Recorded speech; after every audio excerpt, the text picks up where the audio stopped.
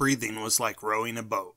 Taking a zillion short and stilted strokes will get you where you're going, but they pale in comparison to the efficiency and speed of fewer, longer strokes. James Nestor. Want to hear a crazy fact? Humans are the worst species of mammals on the entire planet when it comes to breathing. As humans have evolved in so many ways, we've actually gone backwards when it comes to breathing. This dysevolution has led to misaligned jaws, overbites, underbites, and snaggled teeth. Even worse, it affects our ability to breathe efficiently while sleeping, resulting in conditions like snoring and sleep apnea. According to James Nestor, we have actually lost the ability to breathe correctly. The good news is that through research of ancient breathing practices, he has found the solution to teach yourself how to breathe properly, with the potential of improving your health, sleep, and fitness. In the next few minutes, we'll cover some of the key lessons from the book for you. Number 1, breathe through your nose. One of the single worst things that you can do for your health is to breathe through your mouth.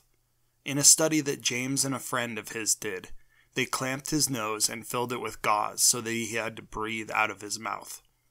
On the first day alone, his blood pressure jumped 20 points. And by the 10th day, James quit due to headaches, poor sleep, and other health-related issues. Both he and the person who performed the experiment with him had significant health problems, and the only thing they changed was how they were breathing.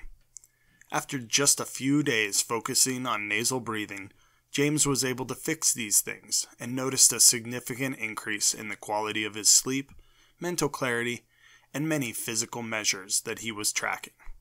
To this day, James sleeps with a small piece of tape over his mouth to force himself to breathe through his nose while he is sleeping. Number 2, breathe less. The body needs oxygen, so it makes sense that breathing more would be healthy to get more oxygen, right? Wrong. The limiting factor for most of us is not how much oxygen we can take in, but how much we can absorb. To increase how much we can absorb, we actually need to increase the amount of carbon dioxide that is in our blood. Oxygen is attracted to areas of the body where there is a lot of carbon dioxide. By increasing the amount of CO2 in the blood, we increase the amount of oxygen the body is using. And the easiest way to do this is, you guessed it, breathe as slowly as you can. The average American breathes 18 times a minute. If you can reduce this to 6 times, then you'll increase the CO2 in your blood by up to 25%. Next, match the rhythm of your inhales and your exhales.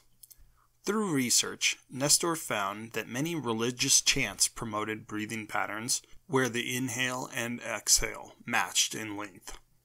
You may have run across this if you've done guided meditations, where they will have you breathe in for a count of 8 and then out for a count of 8 as well.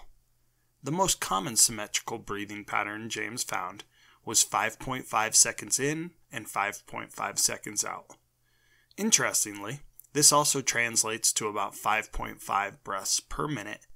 This breathing pattern was found in many different eras and cultures throughout human history. Next, slow exhales for relaxation. Anxiety and stress both create a very shallow, rapid breathing pattern. This puts our body in a sympathetic state. This sympathetic state is the flight or fight feeling that causes us to be alert and even on edge.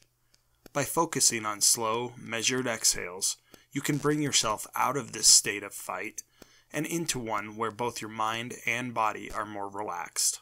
When you're feeling anxious or stressed, try counting to 8 while exhaling for 10 to 15 breaths to bring your heart rate back down and relieve some of the stress.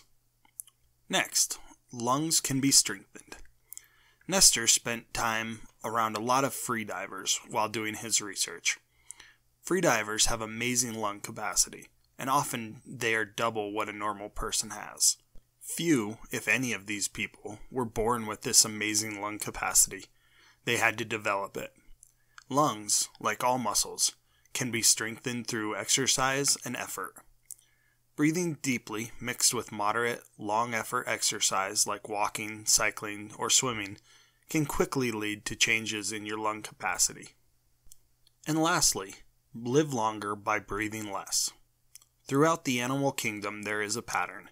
The animals with the slowest heart rates live the longest on average. Elephants and alligators regularly only take 1 to 5 breaths a minute and live longer than almost any other animal species. Your favorite pet, be it a dog or a cat, breathes much more and has a much higher heart rate than that. This is why many of our furry friends only have a life expectancy of 10 to 15 years.